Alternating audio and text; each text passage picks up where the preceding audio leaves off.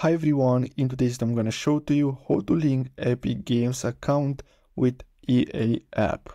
So basically what you have to do is you'll have to install the EA app if you haven't already. So you'll have to go on and install the EA app on Windows, or if you want you can do it on Mac or Android or iOS.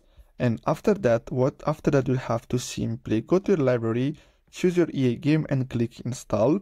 And the EA app will launch and ask you to link your Epic Games account and your EA account. So basically that's all you have to do.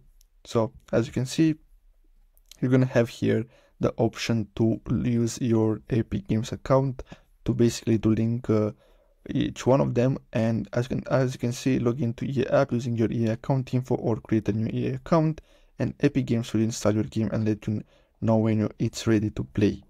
So I really hope you found this video helpful. Don't forget to like and subscribe, and I'll see you in the next video. Thanks for watching.